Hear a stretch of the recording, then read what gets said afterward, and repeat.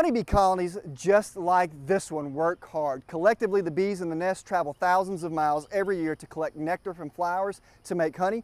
They also collect pollen from flowers to bring back to their nest to feed their young. But honeybee colonies undergo considerable amounts of stress. That's why we have beekeepers.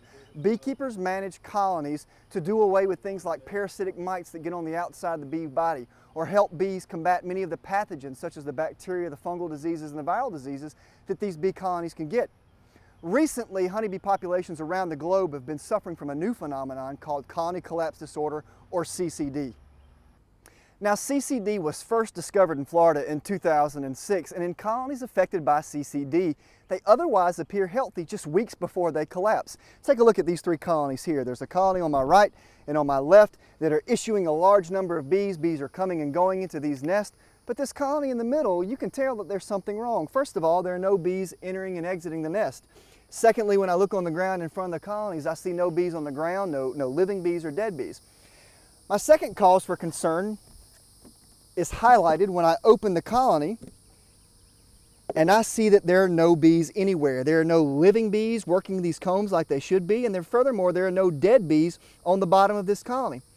The second symptom associated with colonies collapse disorder in the nest is the fact that there's lots of brood. Now, brood is the term that we use to refer to the immature stage of bee development.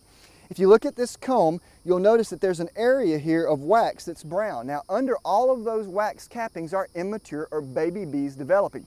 In CCD colonies, you have missing adults, but lots of baby bees, and this is just simply not characteristic of the other pests and pathogens that affect our colonies. Usually when a bee colony is suffering from a traditional pest or disease, their adult populations will slowly dwindle and the amount of brood will dwindle with it. But in CCD colonies, no adults anywhere, but lots of baby bees left behind in the nest. Scientists and beekeepers alike have been working feverishly to understand the causes of CCD and how to mitigate those causes. A lot of that research takes place at field stations like this, on colonies just like these, where researchers are collecting samples and looking for pesticide residues and pathogen loads.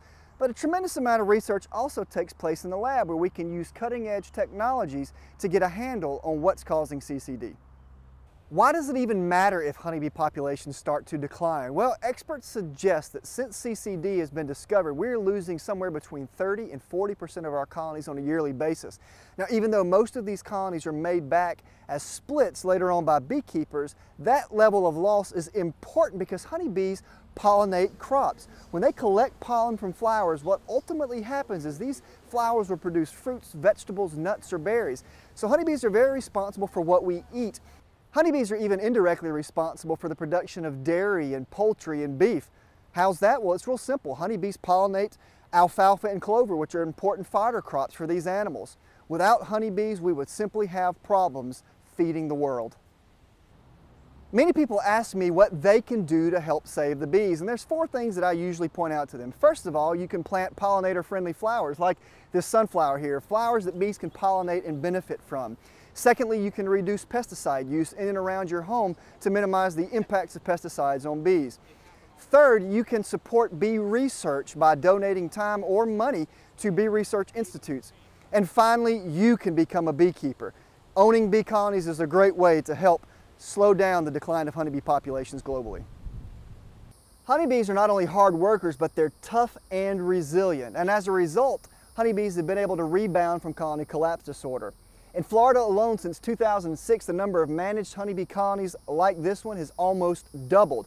And that's good news for humans, since our lives are so intimately tied to the health of honeybees.